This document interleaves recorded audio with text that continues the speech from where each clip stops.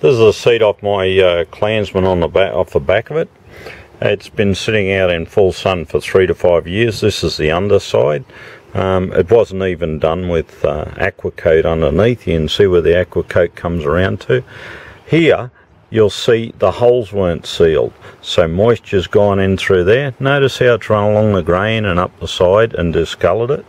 Same with it, you'll find they're all the same, even down the other end.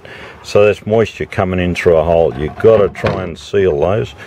Now this is the top. You'll notice I've got to it before it's completely broken down. This here, where I'm scraping, is where the aqua coats actually come away from the epoxy. What happens over the years, moisture's got underneath it and it's caused it to pull away. So I'm going to sand all that back, and I believe I've got to it before the epoxy has died. It's discoloured a bit, but I'm just going to touch it up. Here on the ends you'll see where either ropes have been rubbing over there and it hasn't been as thick as it should, the layer of epoxy, and the moisture's gone through the aqua coat, then it's gone through the epoxy. I'm just going to rub that area back, coat it with 3 or 4 coats of boat coat and bring it back to life.